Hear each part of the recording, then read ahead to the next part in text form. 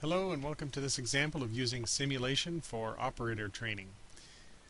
This is an example of a simulation training system that we provided to a plant in Arizona. We copied their SCADA system interface so that operators would be allowed to select simulation scenarios and observe output from the model in a way that it was intuitive to them. So here we're showing running a simulation. The SCADA screen you're seeing was a snapshot, a screenshot of what was available at the plant, and we have overlain the results from the model in a way that is most intuitive. The users can come in and create new loading scenarios by adjusting these parameters by typing in a number or moving the slider around, and they can get access to operational parameters as well. Menus can be used to access things like the DO control settings, the recycle rates, the wastage rates, and so on. So once the simulation's been run, users can observe the results of the simulation by coming to these tabs here and seeing how things changed over time. So if we look at the effluent quality here, we can see the daily diurnal pattern and then the results of that increase in flow partway through the simulation. Here's another example we did for Cleveland, Ohio. In this case, they can select several different models. If we look at the second stage activated sludge system, this is a slightly different setup here. In this particular case, there were different parameters that were identified as the ones that operators wanted to be able to adjust. And we can do that, provide that using nomenclature and wording and terminology that the operators are used to. And in this case, they can control airflow, DO control set points, recycle rates, wastage rates, and select from a number of different types of pre-configured scenarios to undergo. So this is one of the storms that they had identified that they wanted to be able to run on a regular basis. So you can take a look at the mixed liquor profile here and see how that changes as the simulation is going on. Here's the DO profile, fairly solid as the DO controllers are on at this point. And the storm will happen here in about a simulated day or two. There it goes, it's started to go now.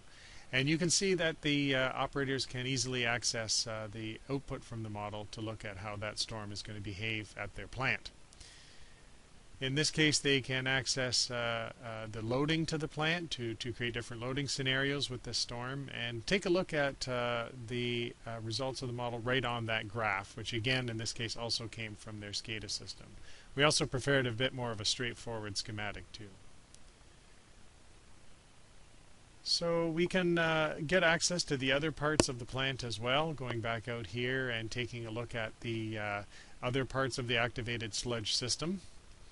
So we can see here that that simulation had been observed in this part of the plant as well. So let's grab a different storm this time and run another simulation. So this is a 14-day simulation, and we'll look at ammonia this time as we're running throughout the plant. In this part of the plant, they have access to a slightly different set of input operational parameters related to primary treatment.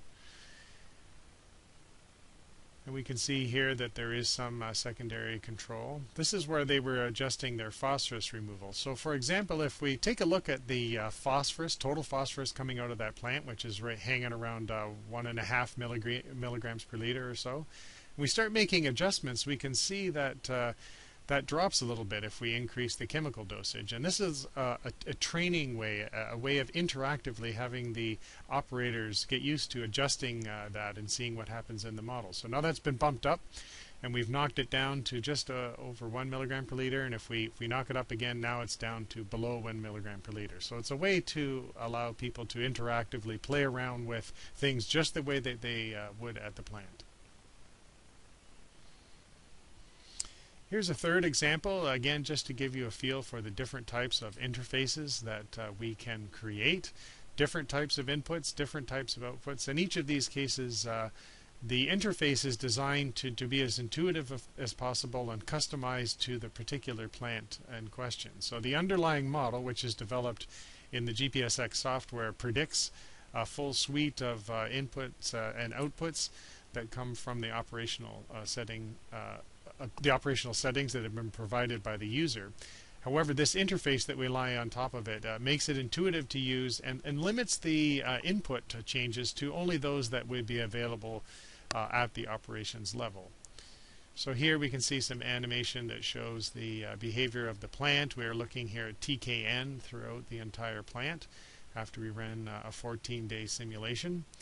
And if we look here, we can take a look at those effluent results. So if we wanted, for example, a lesson based around how aeration affects nitrification in a plant, we can come here, make some adjustments to the airflows that are coming into that activated sludge system. If we turn down the air and maybe knock back the recycle here a little bit, try to get some energy savings, for example, we can then run that simulation again and see how that compares.